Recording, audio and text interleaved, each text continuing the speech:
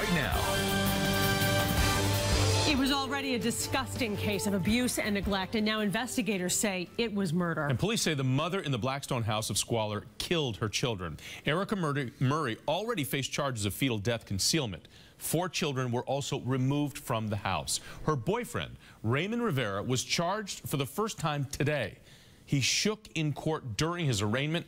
Jim Armstrong joining us live in our satellite center with more. Jim? Jonathan, Rivera's lawyer says that in court today was actually the first time he had heard that all of the children found in his home, live and dead, were biologically his. That includes the 2 youngest babies, as well as the 4 dead infants that were hidden in his closets. And tonight, prosecutors and a grand jury say there's just no way he could have been in the dark this whole time. Not guilty. Raymond Rivera barely able to speak as he hears the terrible, gruesome facts of the case against him. He's despondent at this point. Shaking so badly, the judge asked him if he needed to sit down, but the 38-year-old remained standing as prosecutors described what they found in his Blackstone house this summer.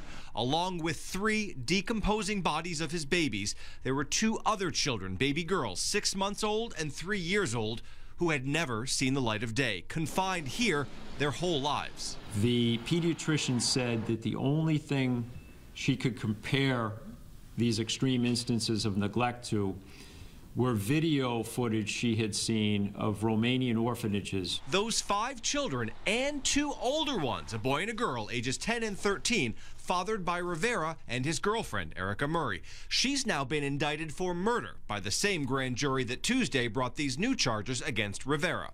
I've never seen anything like the facts in this case. Rivera had claimed he lived in the basement here, but prosecutors say he and Murray slept just 7 or 8 feet from the 2 children he claimed to know nothing about.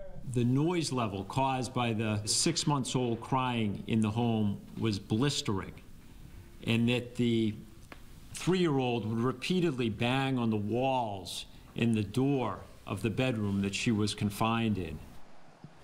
Tonight, Rivera is being held on $100,000 cash bail. Erica Murray also behind bars. As for their children, the 2 older kids are with Rivera's mother, their grandmother. As for the 2 younger ones, the DA says those are the ones who have the most significant needs. But in his words tonight, they're being cared for, they're clean, and they're being fed. Live in the Satellite Center, Jim Armstrong, WBZ News.